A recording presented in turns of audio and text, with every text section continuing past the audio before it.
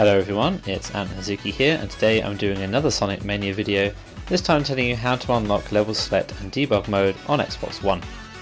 You have probably already noticed that I've done a PS4 and PC version of this guide. Indeed, the footage that you are now watching will be taken from the PS4 version of the game, but whilst the process is the same, the controls between versions are actually completely different.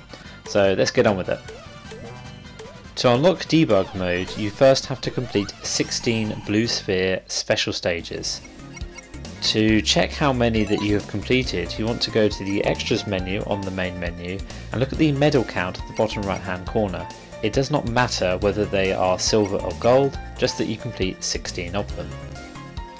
You now want to go to Mania mode on the main menu, go over to no save, press the Y button to access the secrets menu, turn debug mode to on, back out of it. Now over the same no save box, press and hold the select and X button, keep them held down until you see the level select screen. You can choose any level in the game, including the final boss, and you can switch your starting character from this menu as well. Once you start the game, debug mode will automatically be on.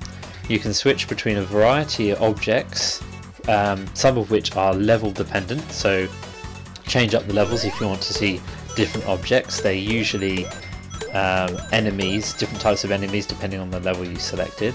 Usefully, you can switch into things such as checkpoints if you want to complete the rest of the blue sphere stages.